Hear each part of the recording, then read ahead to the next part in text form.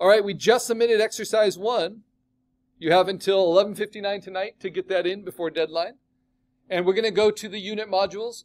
And like it says in our course outline, we're going to go to unit 3, because that's the unit we're starting today. Notice that the last unit was on image mining, and it was about finding good examples of other people's pixels to use in something called compositing to make our own work. This is about vector shapes. And if you remember from our intro slides, 2 major types of digital art disciplines, one is compositing and one is vectors. And they have almost nothing in common in how they are actually produced on the computer, but they have a ton in common in how they're manipulated to make images. So even though this is a totally different type of image, these are called flat graphics. We're going to be learning how to make flat graphics through designing our own custom emoji. We do it by layering up not lines or pixels, we do it by layering up vector shapes. And I always think of it, instead of like collage, which is what compositing was like, this is like having die cuts from construction paper of different colors and then like making dolls or making pictures out of it. So layering up cutout paper is a good way of thinking of vectors. So this is our intro sheet. This is all the stuff we're going to learn. The only thing you have to turn in for Unit 3 is Exercise 2, which will be due next class. Here are some past examples. And just like the last exercise, you get to pick your theme. You can use the same theme. So if you did Spider-Man, you can do a Spider-Man emoji. If you did a banned book, this was one done for the Lord of the Rings. This is a little orc emoji. But the big difference here is we're going to start by using like a clip, what is it called? Pick Crew kind of site that makes emojis for us. So we're going to design our own custom emoji using this website, which gives us very limited options. And then we're going to recreate that with our own vector shapes.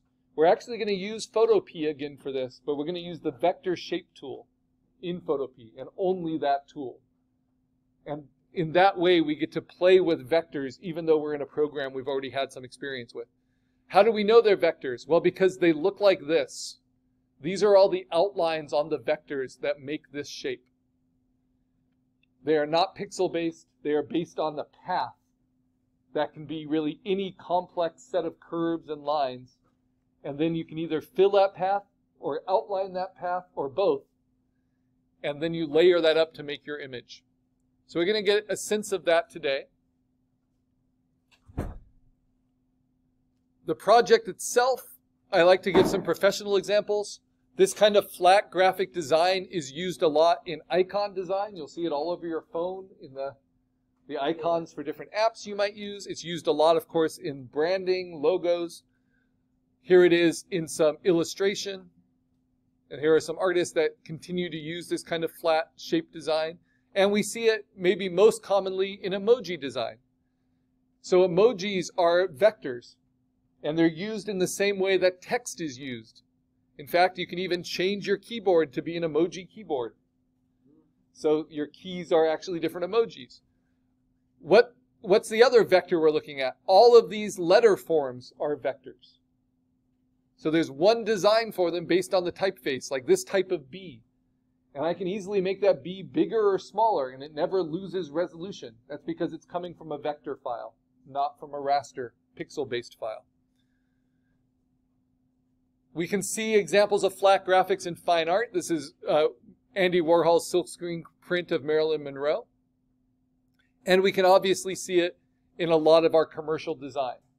Now, we're going to start with what's called flat shape design, which is just doing a single vector for a single pixel color. But then we'll have the option, just like we did of coloring our exercise 1, the option of adding some flat 2.0 effects to it. So shading, texture, gradations, and making it a little bit more dimensional. If you want to do it on a banned book, you can. If you want to pick a new topic, I'm going to stick with my children's book. But we start with this site. So this is just a pretty simple emoji maker. I'll kind of walk you through it here. this is just sketching for your idea because it helps you understand in vector shapes how it works. So you can click this regenerate option and see a lot of random ones. And what kind of emoji do I want to make for my zipper-up-a-zoo? Well, I want to do the Professor Wormbog, so I might need to find some inspiration first. So here's my guy. I'm just going to go ahead and open this image in a new tab.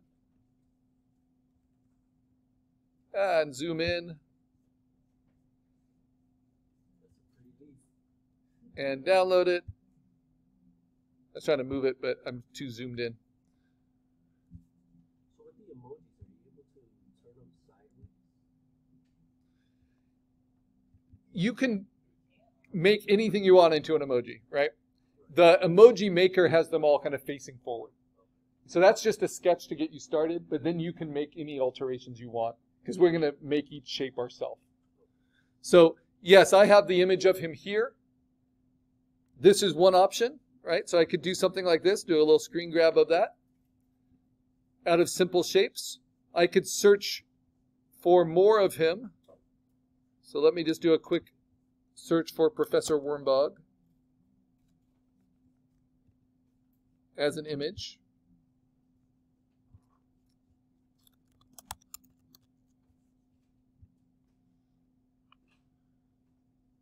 And so here's more of a front view.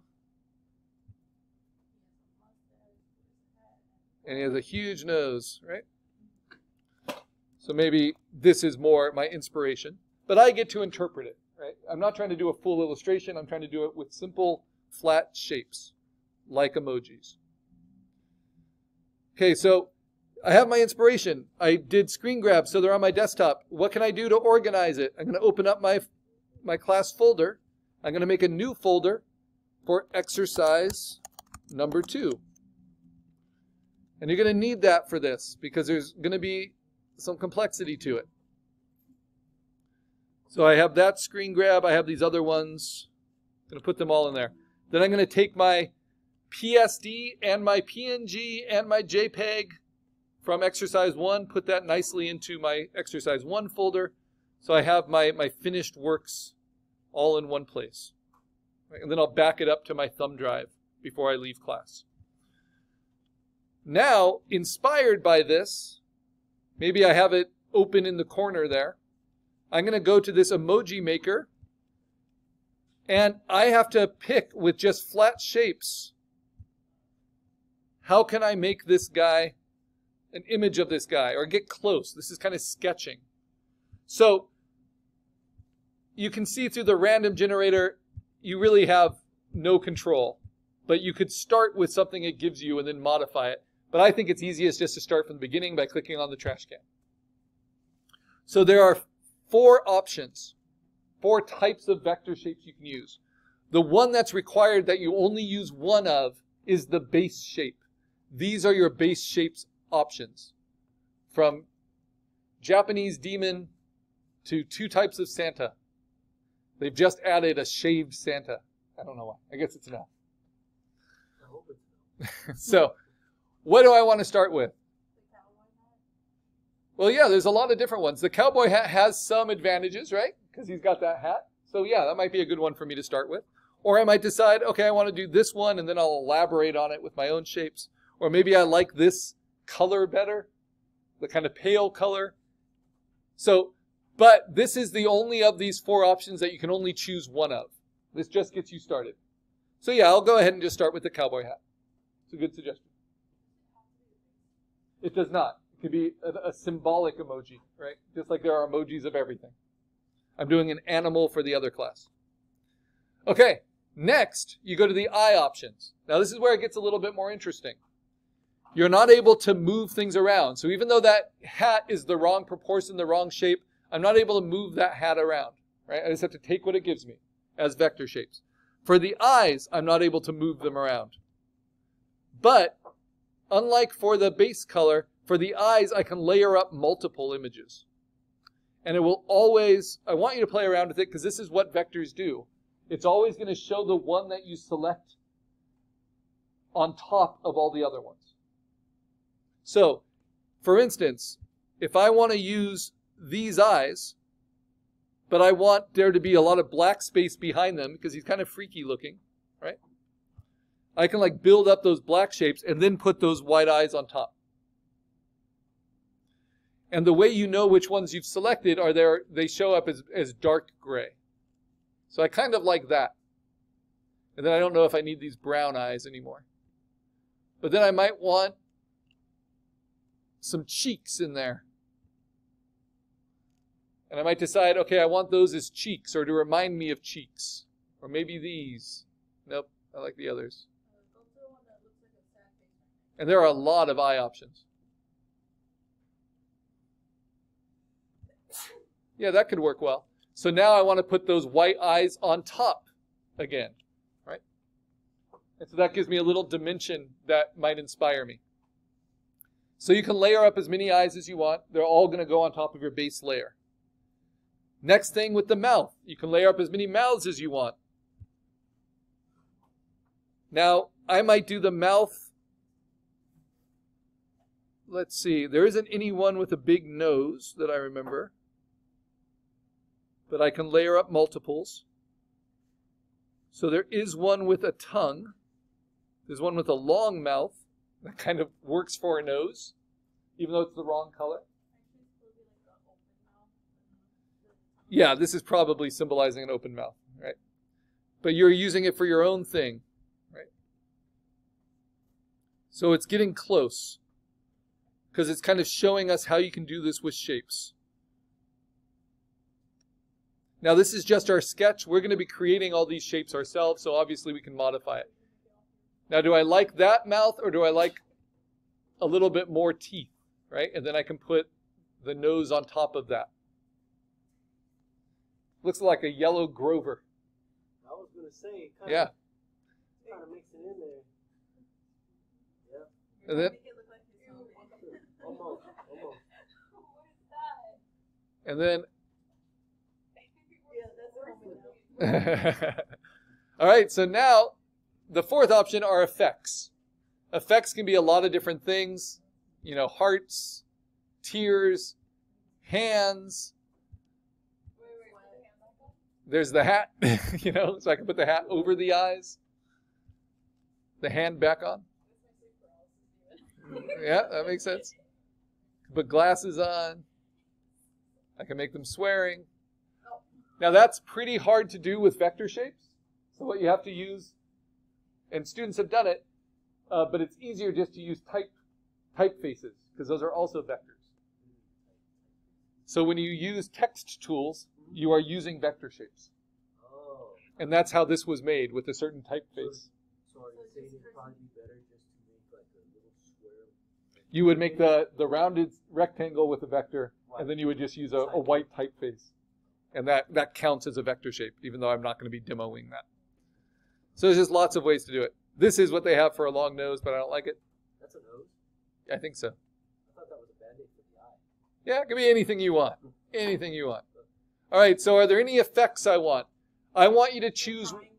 I want you to try one thing from each of these. And you can use multiple if you want, but at least one from each. I might use the Z's for the Zipper Rumpazoo. I'm doing crying in the other class. I actually made one. Cool. Put my laptop Yeah. Well, then you get to learn it again. It's great. Power cords at the house. I might do something like that. Pretty neat. Looks like a professor that way. Looks like he's searching for something, which is Yeah, there you go. what he does. All right, so if this is the best I can do, now I'm going to zoom in until it's as big on my screen as it can be. Well, I can still get a clean screen grab of it. And then we're going to do a screen grab, and the directions are in the assignment to remind you. But you do a screen grab by doing Command-Shift-4 on these Macs. It would be the print screen button on a PC. So you're going to get that gray background on it. And we're going to use that as our sketch to build up on. Now to show you the difference between raster and vector, right, I'm going to zoom out so that I can get to the top of the website where it says export. And then I'm also going to download it